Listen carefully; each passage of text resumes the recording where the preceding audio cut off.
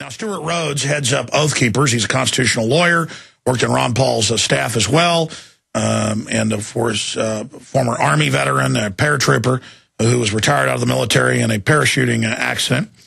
And he wrote his thesis in college on the history of basically military dictatorships and America's role and history in that with Lincoln and Stanton and what brought about posse comitatus.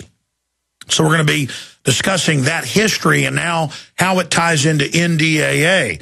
But then I will, before he leaves, I promise we'll get to Rob and Sean and many others that are listening on stations like WJOC 1490 AM in Tennessee. We'll talk to Sean and others that are holding. And I do have some other news I want to get to as well. But to give us a condensed history of it, because those that don't know history are doomed to repeat it, Stewart Rhodes joins us. I thought that I would add one more point to this, too. I shot a video, but you can simply search the term for NDAA is a hoax. You cannot legalize tyranny. Now, tyrants can criminally carry it out if not resisted, both through information warfare, the truth, and physically if your back's against the wall. I mean, Hitler didn't have really the legal standing to go into Poland, but he did. Or to go into France, but he did, because he had people that would follow his criminal orders. Same thing with the Redcoats. Same thing with white abolitionists who were hung by the hundreds for trying to free black slaves. Their argument was, as a Christian, I don't believe that these people are animals, and I think they're free souls and should be free. They called them kooks and nuts and lunatics, but in the end, their sacrifice came out on top, and that's what scares evil. That's why I always want you to think it's invincible. And so they might try to carry out secret arrest of citizens, disappearing us into black sites, black holes, but it only convicts the establishment as just as bad as we thought they were and verifies everything we've said, and they're basically tattling on themselves. They're confessing in their hubris, in their attempt to intimidate people. They've gone from just lying about New World Order to going, yeah, you bet. We're spying on patriots. Yeah, we'll arrest you. Yeah, we're getting ready for some new terror attacks we're going to blame on you. I mean, Democrats are putting out all these policy reports saying, gee, Oklahoma sure helped us. A new one's coming, and we're going to arrest everybody. I mean, that's even on Fox News. So now they've moved into kind of a cornered, hissing, mangy, wolf in a corner snarling at us. The problem is they've put us in a corner. So there's no getting out of this without a fight. The question is, what type of fight will it be? Do we work extra hard now to educate police and military that will be the enforcers of this, where the rubber meets the road? Or do we just shoot our mouths off and pile up giant amounts of guns and just say, well, let them come get it? I'd rather work as hard as I can to avert this, and then if it comes, our numbers are that much greater. That's the only sensible course. And so you cannot legalize tyranny. It's very, very simple.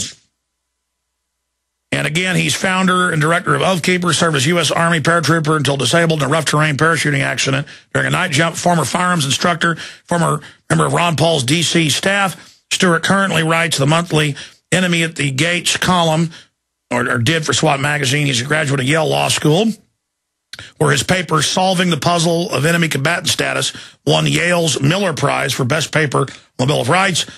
And he also is taught at the U.S.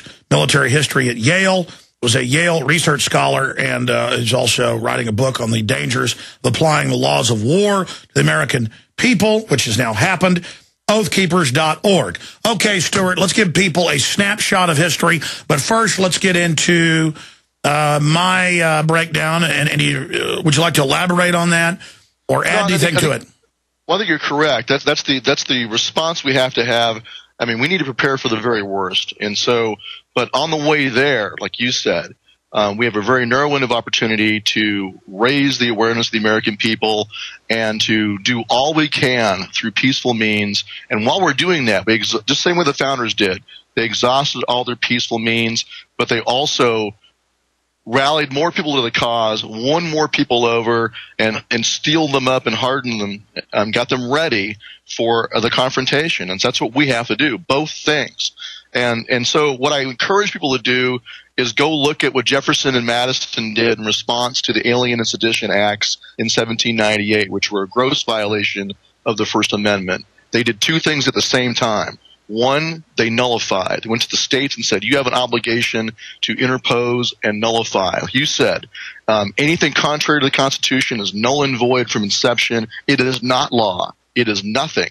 So that's the attitude we have to have. We do not give it any recognition whatsoever. You can say they passed an unconstitutional, invalid statute, but it is not lawful. We do not recognize it. That's what Jefferson and Madison did. They didn't go to the federal courts and beg them to recognize that this was a gross violation of the First Amendment. They went to the state legislature and said, you have an obligation. So they nullified. For those who don't know, they tried to bring in tyranny just a few years after our country got on its feet, and the original founders got together and said, lock and load, we're going to try to peacefully back them off, but if they don't, it's another war.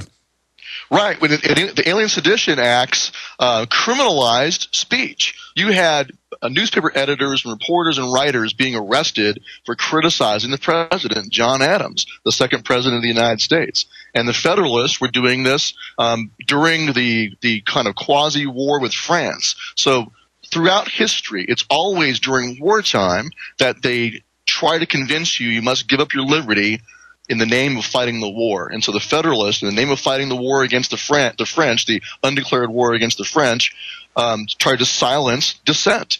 And so Jefferson and Madison, like I said, they did two things at once. They said it's null and void from inception in the Kentucky and Virginia resolutions. The states stood up. But they also started a whole new political party, and they swept the Federalists out of office in what's now called the Revolution of 1800. Jefferson was elected president, and they swept all the Federalists out of Congress. And so that's what we need to do right now in response to this atrocious, unconstitutional, intolerable act. So this is our and history repeats itself. If we didn't have such fraud and modern mind control, undoubtedly he'd be the presumptive nominee. He would defeat Obama, and we would see a repeat. We're just in worse states than our founders were. Yeah, Ron Paul is Jefferson. Let me take off my Oathkeeper hat for a second and just say that as an individual, I endorse Ron Paul. As an individual veteran of combat arms and airborne, as a legal scholar, there is nobody else out there who is going to defend the Constitution like he will. All the rest of them would have been just like McCain, who wrote the NDAA.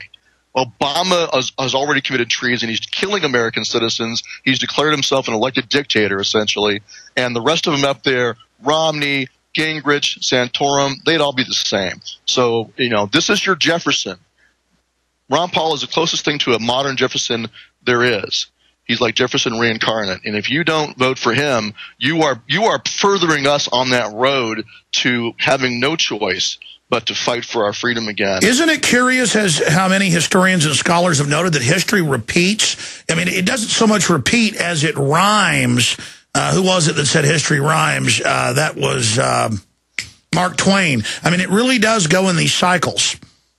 Well, it does, and it's always warfare. If you look at after the Alien Sedition Acts, they put that genie back in the bottle. They had the peaceful revolution of 1800 took care of it, but then came the Civil War, and it was in the Civil War, in the name again of national security, that Lincoln became essentially an elected dictator. He imprisoned newspaper editors. He imprisoned congressmen. He even wrote an arrest warrant out for Chief Justice Taney when he balked against his suspension of habeas corpus. So, he just decided he was going to do whatever he wanted to do, and all of his supporters in the Republican Party, the original Republican Party, were all for it. And in the North, this is the precedent. This is the first time that the power of the president as commander-in-chief was used against the American people. He claimed the authority, much like Bush and Obama, he claimed the authority to apply the laws of war, not just to the breakaway southern states that had seceded and become their own country. He also applied the laws of war to northerners.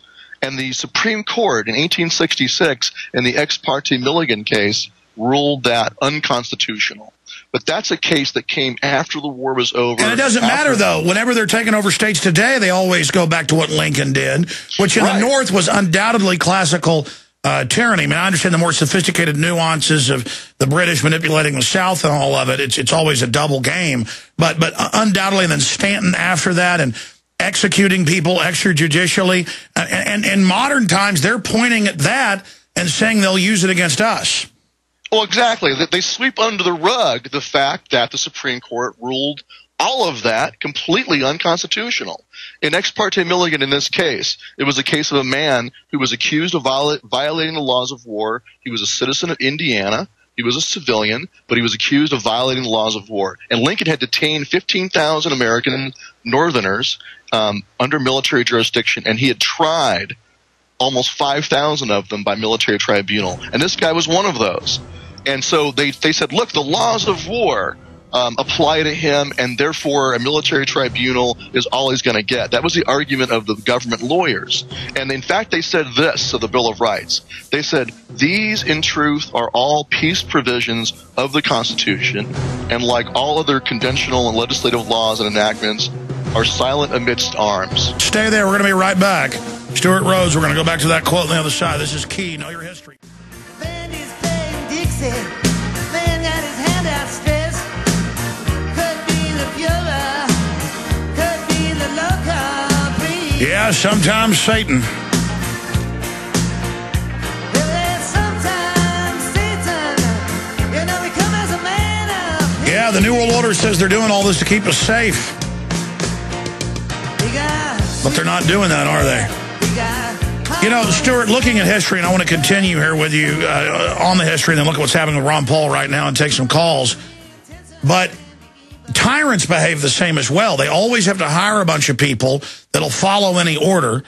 So then over a short period of time, the very worst gravitate into the positions of power, and so the tyranny degenerates quickly and always causes a rebellion against it, because even the sheep are forced to stand up just for self-preservation. So there's a wild frenzy that ensues, and we're now seeing just government getting crazier and wilder and more arrogant and frothing by the moment.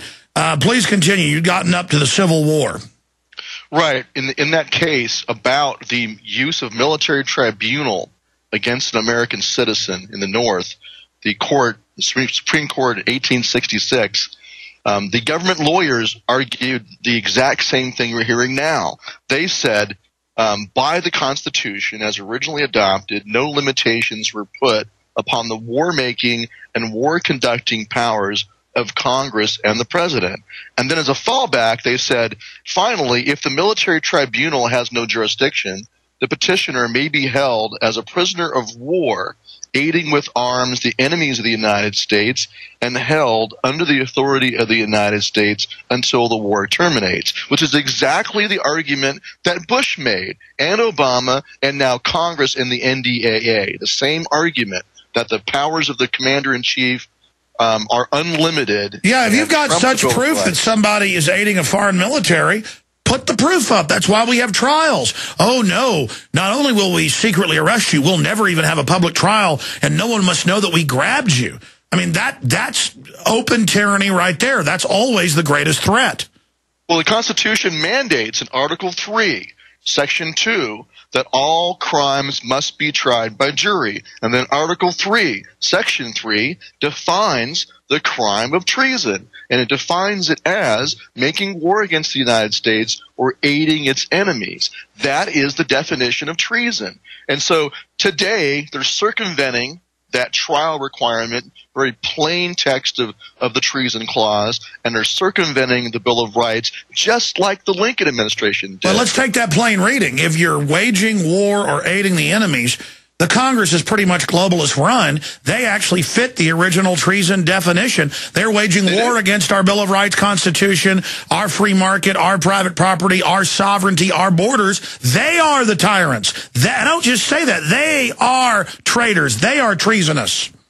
Exactly. Well, they fit the exact definition of treason, making war against the American people. They're asserting the power of the president to treat the American people exactly the same as if they were Iraqi. Because we're America. I see these newscasts where the government's getting ready to deal with their main threat, us, the American people. What? We're the government. We're the people. Romans 13, we're the government. Render unto us. It's our country. Now, I want to read you what the Supreme Court had to say in 1866. They rejected completely that argument. They said, even these provisions, the Bill of Rights, expressed in such plain English words that it would seem the ingenuity of man could not evade them, are now, after the lapse of more than 70 years, sought to be avoided. Those great and good men foresaw that troublous times would arise when rulers and people would become restive under restraint and seek by sharp and decisive measures to accomplish ends deemed just and proper, and that the principles of constitutional liberty would be in peril unless established by irreparable law. That's what the Bill of Rights is. It's irreparable law. They understood human nature. They understood that people can be driven by fear to give up their freedom. And that's why you have a Bill of Rights that leaves it out of the reach of the people, even when they're afraid. And it's the highest level. Nothing can abridge it because it only enshrines inherent organic rights that are unalienable. That's right. And the Constitution would never have been ratified without the promise of the Bill of Rights. And when you read the preamble to the Bill of Rights, it tells you what its purpose is. It is to prevent misconstruction. It is to prevent abuse of powers granted in the Constitution and prevent misconstruction. And yet, they willfully misconstrue it. Yes. They did it back then. They're doing it now. The Congress and the President are in open treason by the very constitutional definition. And, of course, they're engaged in other criminal activities like Fast and Furious. They are the enemy of America.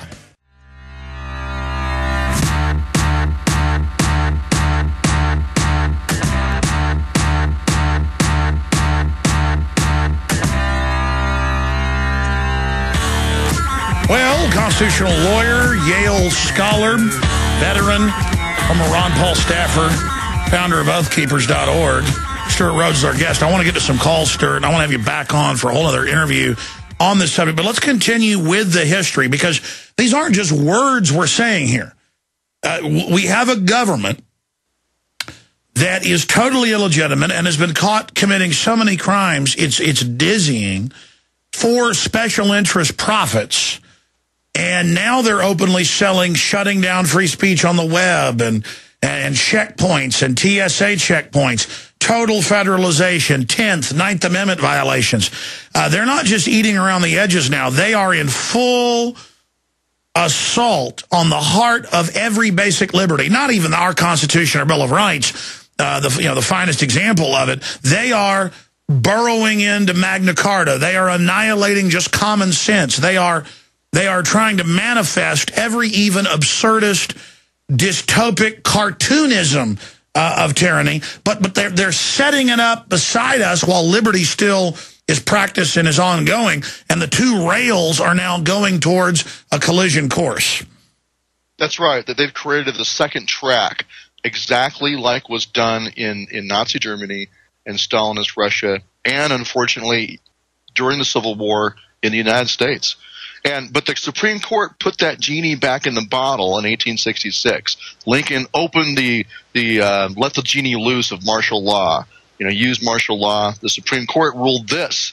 Here's what they said. No usage of war could sanction a military trial for any offense whatever of a citizen in civil life in no wise connected with the military service. Congress could grant no such power, and to the honor of our national legislature be it said, it has never been provoked by the state of the country even to attempt its exercise. Even in the Civil War, the U.S. Congress didn't try to authorize military trial. So the current Congress has gone even further than what they did during the Civil War. So the court said, one of the plainest constitutional provisions was therefore infringed when Milligan was tried by a court not ordained and established by Congress and not composed of judges appointed during good behavior. In other words, not an Article III court, not a jury trial. And this is what happened then is precisely the same thing that's happening now, and it's also exactly what the founders faced. If you look at the Declaration of Independence, they list among the grievances is denial of jury trial and also the attempt to impose upon them a jurisdiction foreign to their constitution. And back then, what Parliament had done is they passed statutes that expanded the jurisdiction of the admiralty courts as a way to strip the colonists of their ancient right to jury trial. And the exact same thing is being done here again. So what happens as the crooks, who admittedly, they get caught insider trading, so Congress says, well, it's legal for us to because we say so. Again, another pure tyrant statement, the pure precept that I'm the leader, I can do whatever I want. What happens as it becomes manifest that it is illegitimate, it is fraudulent, it's got a gaggle of criminals posing as media, deceiving and dissembling the truth over the public. They've seized the infrastructure. They're accelerating the dismantling of the country. They're demonizing Americans who actually know that they're the enemy and foreign and illegitimate. And it's all hurtling towards confrontation. And the enemy knows that we're now awake to them. And instead of just being hubris-filled, is scrabbling quickly to try to man the parapets against us. I mean, as the economic collapse accelerates. Well, they understand it's a two-way window, like you've said for a long time. It goes both ways. It's a two-way window. They understand that the more extreme they get and the more illegitimate they get, the more the curtains pull back and we see the little man behind the curtain. We realize how illegitimate and fraudulent he is. And so they're taking the mask off, but in many ways that's helping us. The NDAA is a gift to the freedom movement. I mean, they were already claiming these powers. Both Bush and Obama already used these powers. Bush detained 2 American citizens, Jose Padilla and Yasser Hamdi, and Obama just started killing American citizens. So they're already doing it anyway. So I like the fact that they were brazen enough to put it right there in black and white in a congressional statute, because now it's waking Americans up. Finally.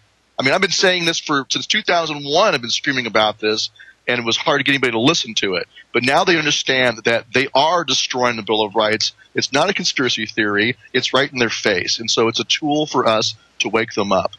So, but getting back to the history real quick, after that attempt to apply the laws of war, after that usage was ruled unconstitutional by the Supreme Court in 1866, it was never used again until 1942 during World War II by FDR. There were 8 German saboteurs that came ashore. One of them claimed to be a U.S. citizen. They were captured and tried by tribunal. And the court in that case, in Ex parte Queren, the same New Deal court that found it okay to intern the Japanese Americans, over 100,000 U.S. citizens, the same court that gave FDR everything else he wanted in the New Deal, unrestrained power, they ruled that the citizenship of the saboteur was irrelevant. They ruled that what counted, so the court said, was what he was accused of doing. So because he was accused of violating the laws of war, the court ruled that he would get a military tribunal rather than jury trial. So they totally upturned the Ex parte Milligan decision from 1866. They totally ignored the treason clause and violated the Constitution grossly. And that is the precedent that after that was not used again until post 9/11. And that's the precedent, Ex parte Queren, that the Bush administration reached back to from 1942 and grabbed it and said, hey, look, we can do whatever we want, even to American citizens. But let's get to the heart of this. We're told this is done to stop al-Qaeda, who's been given Libya, who's being used to attack Iran, all on record.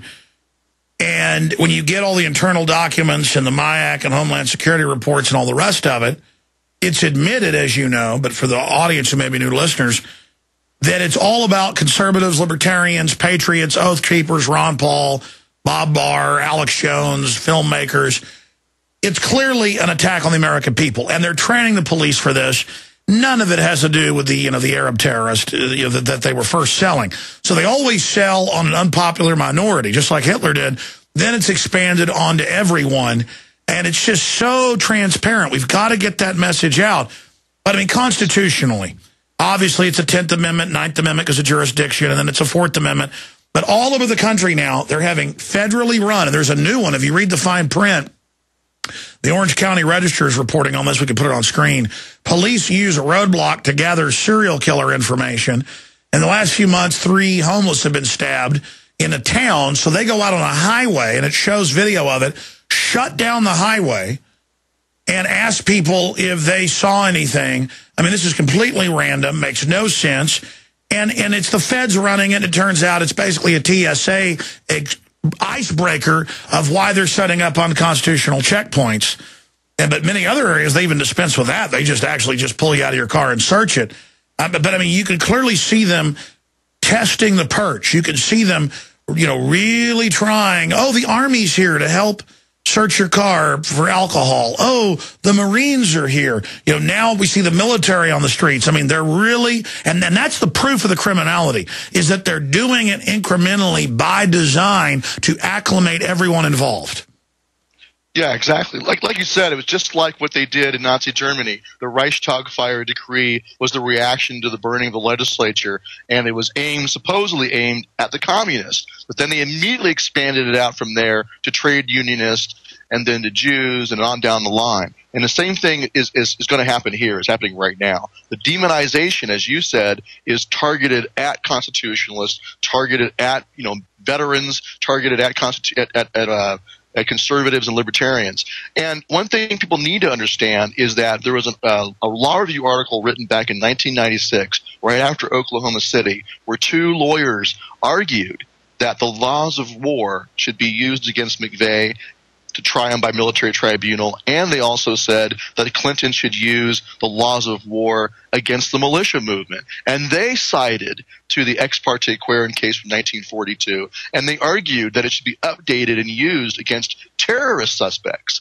And so that is precisely what they argued and wanted, is what has now been put in place, first by the Bush administration. And so the original idea of using the laws of war against terrorism was actually first thought of about it to be used against right-wing domestic terrorists and right-wing radicals. That was the first proposed use during the Clinton administration, but Clinton didn't do it. But Bush then did what Clinton did not do. He updated that old 1942 case and applied it to the so-called war on terror. And so now what Clinton did not have at his fingertips, Bush put in place, and now Obama has, like the Ring of Power out of the Lord of the Rings. It's right there on his desk. Whenever he wants to, he can grab it and use it. And notice he went through all these different manipulations where, it didn't affect citizens, but then it did affect citizens, but don't worry, we won't use it against citizens, but he's going to veto it, so it's okay, and then he does sign it. I mean, they're using laws of war against us where we're the enemy, and it's all deception. But look at this article. Police use roadblock to gather serial killer information. If you scroll down to the video on the Orange County Register, it shows a major highway shut down, and people pull up to FBI with clipboards demanding they answer questions. I mean, this is clearly just turning everything into the TSA. And then they use an excuse to sell the public on it. We're trying to get a serial killer. No, they're not. They know full well this isn't how you find a serial killer.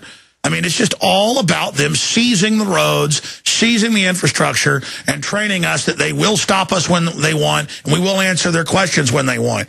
I mean, again, this is an FBI that ships guns into Mexico to blame the Second Amendment. This is a government that is terrorist. I mean, I don't know what else to say. Stewart, what would you do if you just pull up to a checkpoint with the FBI out of their jurisdiction on a major highway in the middle of California, in Orange County, in Anaheim, demanding to basically, answer their ghoulish questions? I mean, it's so sick. These people are so sick. And of course, well, you have to refuse. We have to use civil disobedience, and you have to nullify as individuals. We have to start refusing and withdrawing our consent. And something else that has to happen. But again, it's this idea that if anything could ever kill you, we've got to have checkpoints there. So, oh my gosh, 3 homeless have been stabbed to death here.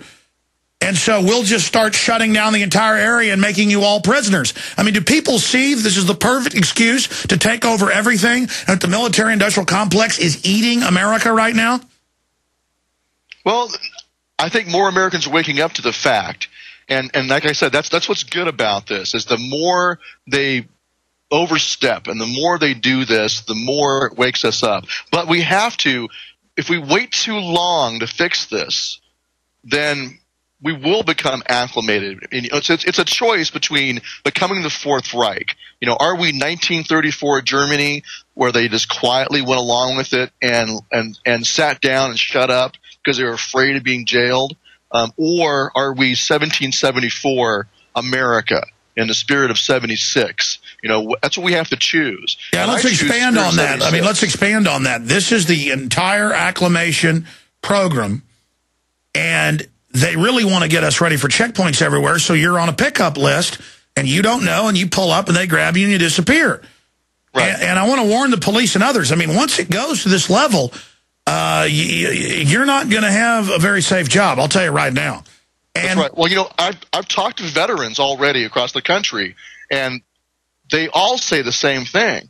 They say, well, how do I know if I get pulled over by a police officer? How do I know it's a normal police stop, that it's not some black bag thing that'll be turned over to the Department of Defense and taken off to Guantanamo? And my answer now is, well, right now they probably won't do that, but that's where we're headed. And like you said, once the first one is detained like that, every other veteran, every other American out there is going to be like, well, hey, I will not know. I'm going to assume the worst, and I'm going to resist. And a lot of them already told me that when that day comes and they see that they're actually in danger of being black bagged, they will not allow themselves to be handcuffed, even by a police officer, because they will not know. Because the government is illegitimate. I mean, again, look at these quotes. Almost every comment here in the Orange County, and there's hundreds of them. What a dumb idea. Really a roadblock. Most people driving in Orange County have no clue to who is actually sitting next to them in a vehicle, let alone clues to who, some bum was, hacked to death in a dirty riverbed miles away. Here's another one.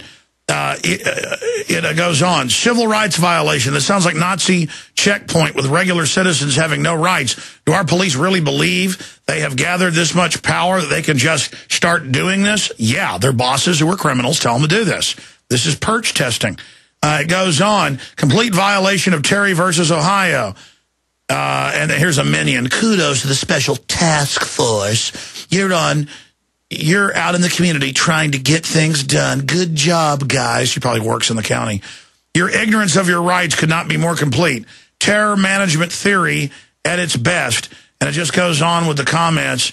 Almost no one buying any of this information. It seems to me that they are stopping people with hope of raising revenue. Yeah, they did do some arrest and sticker tickets while they were at it. It was all just a sickening excuse under federal ghoul control. I guess the feds weren't busy shipping guns out and little kids out of the country. It goes on to say, I do not think that they will uncover much stopping many people because they are in the area. Maybe I'm wrong. Is this even legal, a random checkpoint to interview potential witnesses? Seriously, no Fourth Amendment issues here. And it just goes on and on and on and on and on and on and on and on. The good news is, Stewart, we're not buying it, are we? No, and more Americans across the country are not buying it. And that's why we are different than the Germans. That's why it will not go the same way as Germany, that just slid into a dark tyranny with a little whimper. We will not go that What fast. about 3 million guns, 1.5 million plus instant checks in the month of December alone, breaking all records? I mean, there aren't even liberals anymore in this country that know how to talk. I mean, so-called liberals are all buying weapons and everything. I mean, what does the New Order think they've done, Stewart? Every liberal I know is arming to the teeth and is waking up. And we just had El Paso County, Colorado, pass a resolution against the NDAA. Nullifying it. And that's what has to happen across the country. And in fact, I'm going to a meeting this weekend in Topeka, Kansas, where we're bringing legislators and activists in from all over the country, and we're going to draft model resolutions and build on what was already done in El Paso County, Colorado, and spread the message of nullification at the local level, towns, counties, and states. Yeah, it's happening. And, the feds can say, well, we nullify that. No, we nullify you. You work for offshore banks. You individually may not be a criminal, but you work for a system that's run by criminals. The heads of your organizations are mafia, organized crime, scum. You are illegitimate, and the republic is rising. We veto you.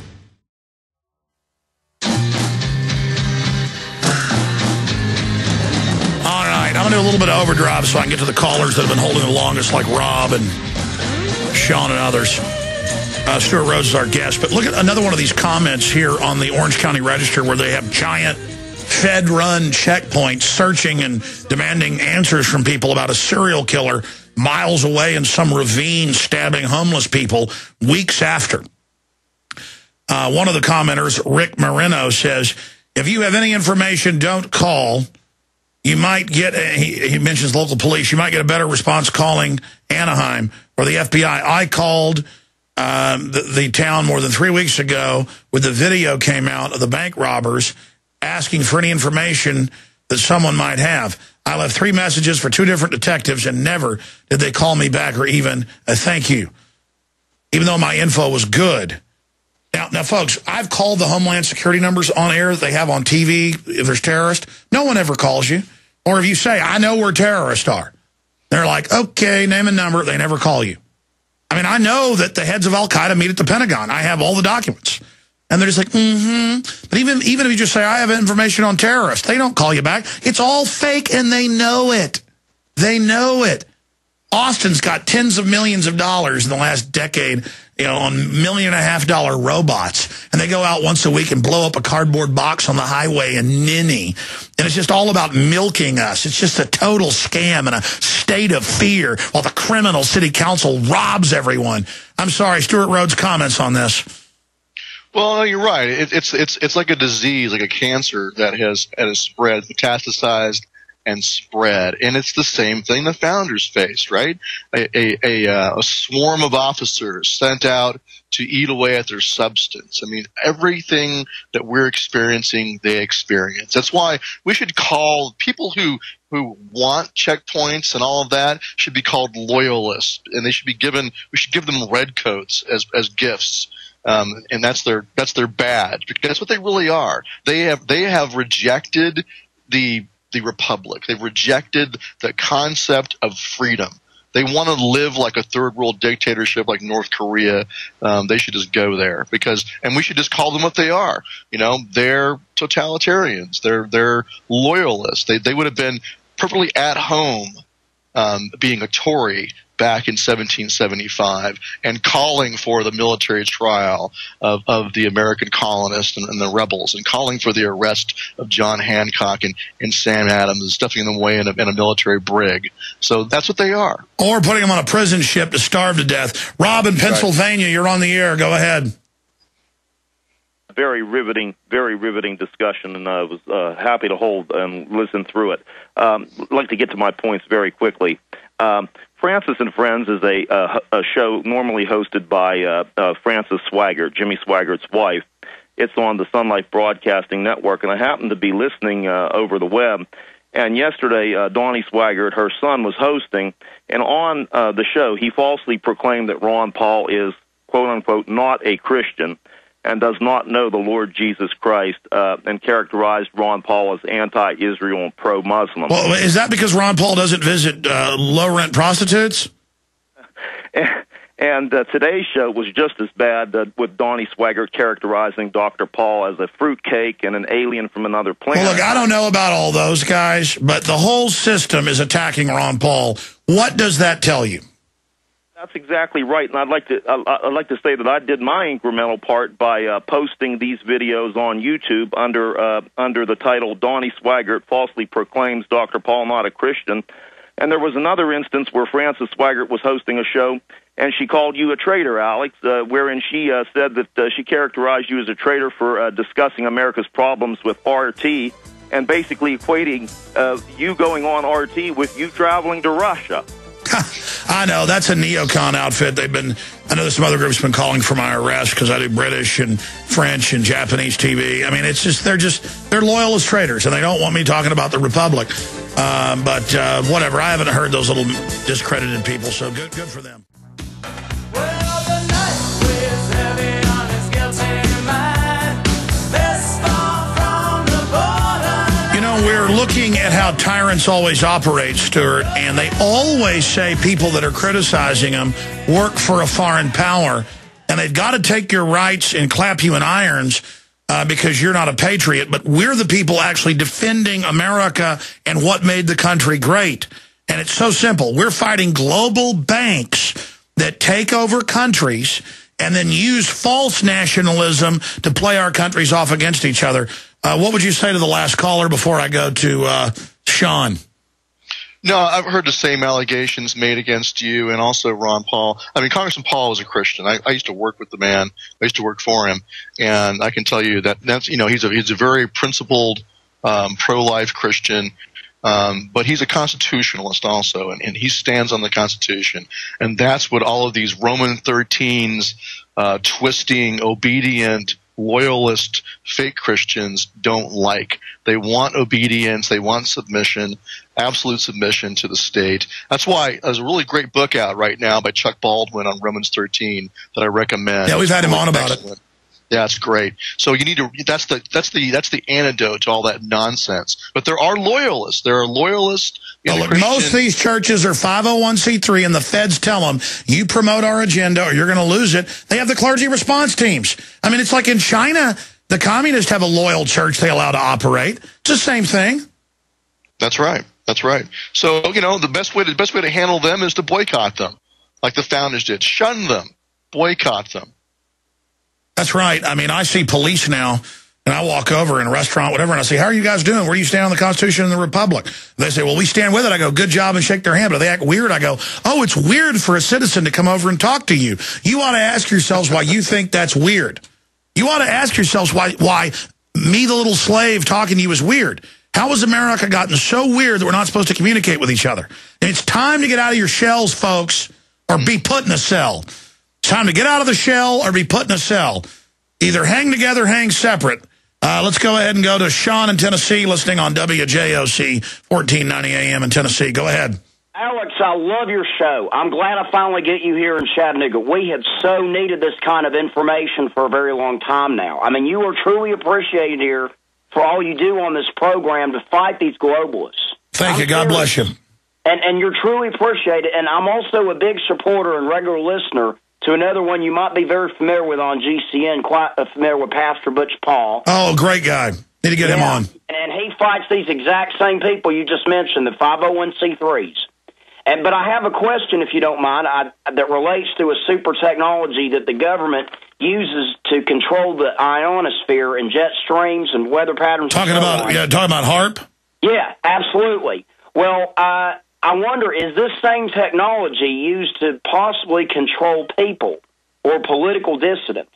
Well, yeah, they wouldn't use the big antennas for that, but they've got patented little small psychotronic things that they've used. There's actually been treaties on that with the Euro, the U.S., and Russia not to use it from 1979. Stewart, you want to get into any of the secretive weapons that you've read about or anything? I mean, all I really know about is the same thing you've heard about. I don't really know much beyond that. Yeah, and a lot of these super high-tech weapons and stuff, it's all just bravado. It's all a system trying to... Look, the people that win wars are the people that don't stop fighting and who have right on their side, okay? Tyrants never succeed when people stand up against them. Take Gandhi. He spent 30 years just getting the Indians to have respect for themselves and to learn to stand up. And when they stood up, there was nothing the British Empire could do. Closing comments on that, Stewart Rhodes. Thank you so much, Sean.